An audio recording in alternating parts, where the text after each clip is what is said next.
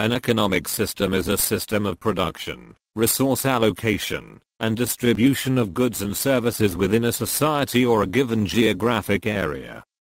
It includes the combination of the various institutions, agencies, entities, decision-making processes, and patterns of consumption that comprise the economic structure of a given community. As such, an economic system is a type of social system. The mode of production is a related concept. All economic systems have three basic questions: to ask what to produce, how to produce, and in what quantities, and who receives the output of production.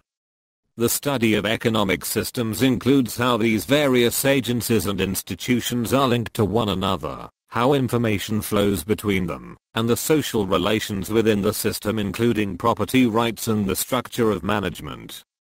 The analysis of economic systems traditionally focused on the dichotomies and comparisons between market economies and planned economies, and on the distinctions between capitalism and socialism. Subsequently, the categorization of economic systems expanded to include other topics and models that do not conform to the traditional dichotomy. Today, the dominant form of economic organization at the world level is based on market-oriented mixed economies. 3. Economic systems is the category in the Journal of Economic Literature classification codes that includes the study of such systems.